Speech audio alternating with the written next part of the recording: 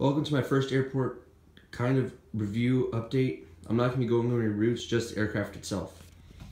Right here we have an Allegiant MD-80, a Delta 737-700, a Delta 777-200LR, Delta A330-300, American A330-200, American ERJ-190, American 777-200LR, United 787-8, United 7474, United 7573, FedEx MD-10, FedEx 76, FedEx 777.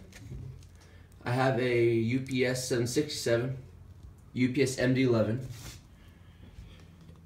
Etihad 777-300ER, Air New Zealand 7879, TAM 763, TAR A350-900, British Airways A380, and Qantas A380. I also have a C-17 and C-5, but it's not in here.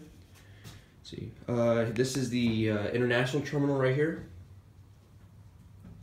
Over here we have the freighters,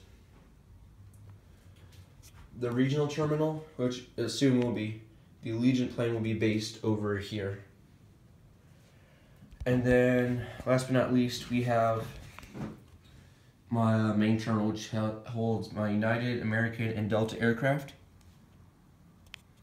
Oh, and I almost forgot, I also built a maintenance hangar / military base hangar.